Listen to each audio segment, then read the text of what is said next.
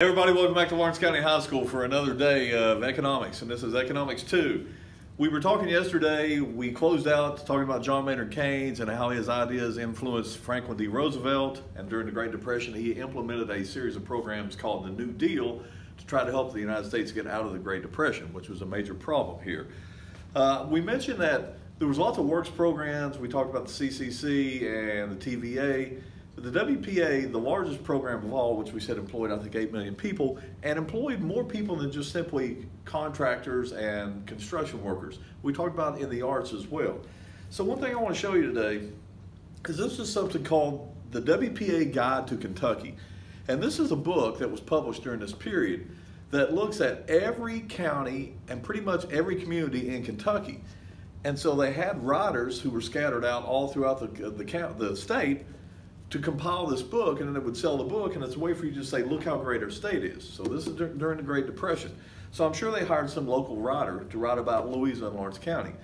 Every county's here. So I just want to read you a couple of little clips here, or excerpts, thank you, from the book. It says, Louisa, with a population of 1,961, the seat of Lawrence County was named for Louisa, the Duchess of Cumberland. It is a pleasant old town dating from the flatboat era in a region of considerable natural beauty at the head of navigation on the Big Sandy River.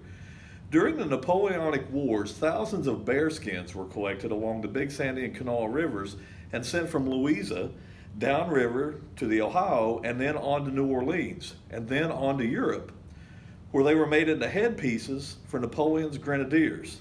So think about it. They were up here hunting bears and shipping their hides all the way to France. So when we're first getting started, the French had come up into this area.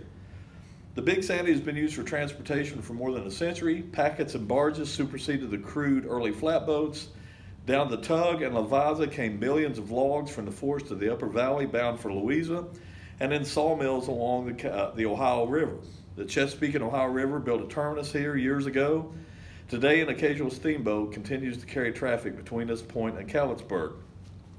At the northern end of Louisa, along US 23, is the Big Sandy Dam. It was the first movable needle-top dam built in the United States. This dam was erected in 1896 at a cost of $396,000. That's where the locks are now.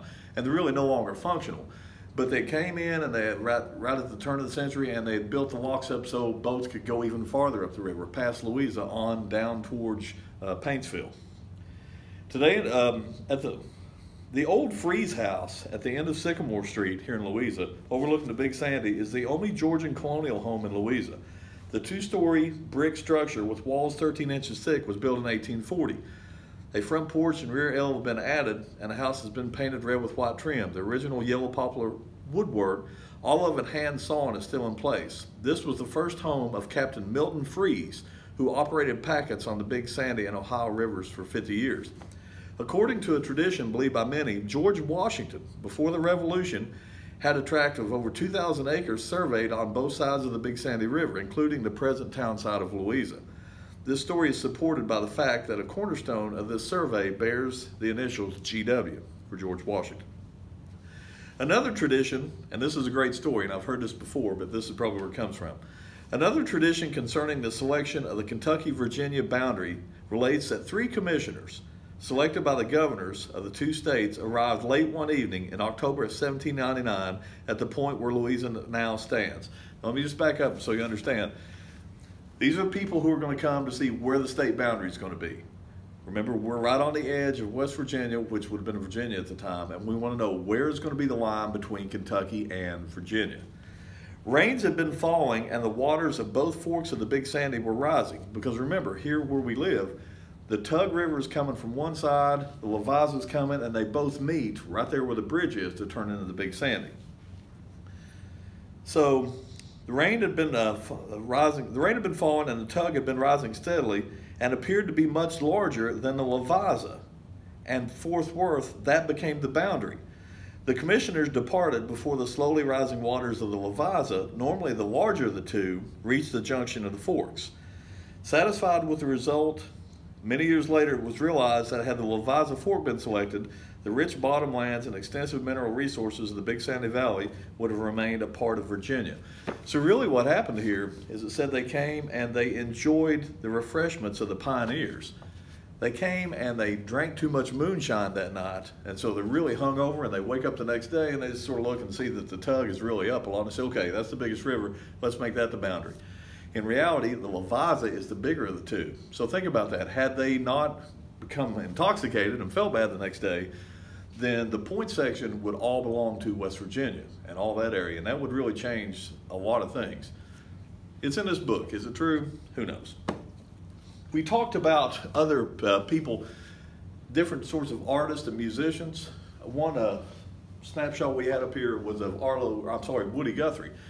And Woody Guthrie was hired, he was a folk singer, so he traveled all around the country, and he wrote a whole lot of songs just about America and what he saw. And I'm sure there's some songs that you used to sing back in grade school, songs like This Land Is Your Land, This Land Is My Land, from California to the New York Island.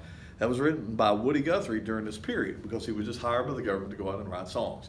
And lastly, we talked a little bit about the CCC, the Civilian Conservation Corps. If you've ever been over around Wayne or Wayne County, there's an area over there called Cabway Lingo. And Cabway Lingo is a little resort area you can go and you can rent some cabins there. You can fish there, you can trail ride. It's just a nice little place out in the woods. And that was built by the CCC during the Great Depression. So I don't know how many people have been there, but you can go visit that. And it's really not very far from Louisiana. I'm going to guess 15 miles maybe. Interesting enough, the name Cabway Lingo comes from the different counties in that area. Cabell, Wayne, Mingo, and Lincoln. So you put all that together and they got Cabway Lingo out of it. So for those of you who have been there, understand that was from a New Deal project under the CCC umbrella. There's also a lot of CCC stuff up around Moorhead. I know there's a CCC trail there. And it's just all throughout. Once again, this is not just in eastern Kentucky. It's all throughout the United States. And the WPA was the same way. They did their work all over the nation. I'm going to run through a couple of pictures now of WPA buildings.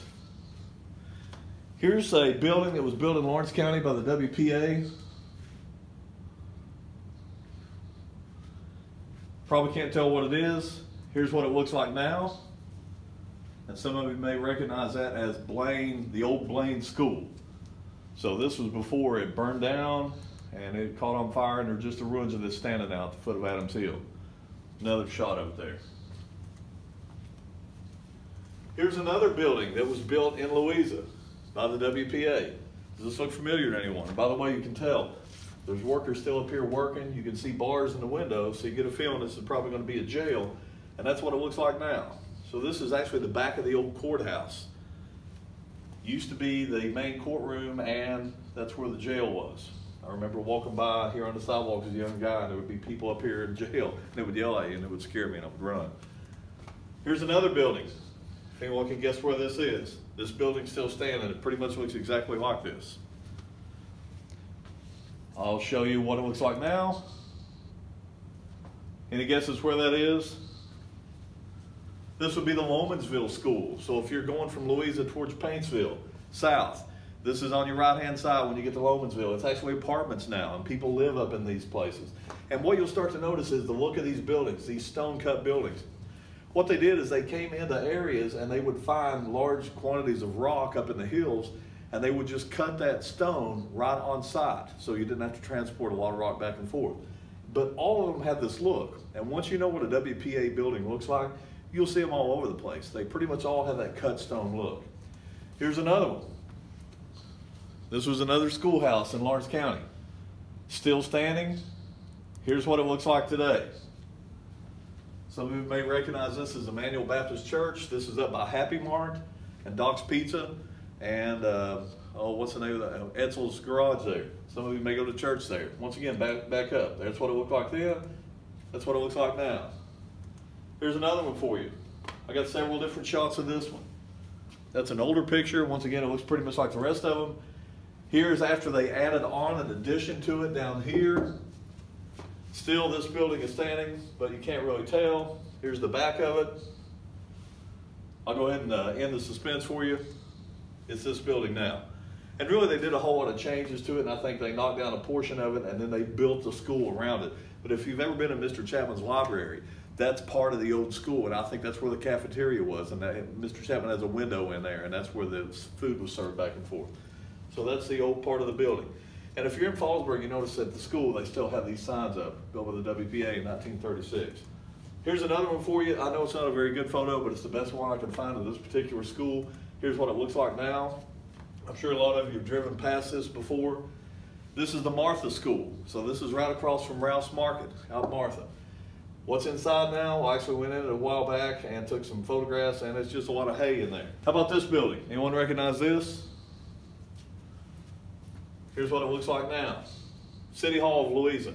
And interestingly enough, this side used to be the fire department, and they parked the fire engine in there, and this side was the police department, and there was a jail in there. So not so much now. Now you go here and you pay your water bill. They still have a meeting room here, and the mayor's office is still in here. The police are still here, but there's no longer a jail there. They don't hold anyone.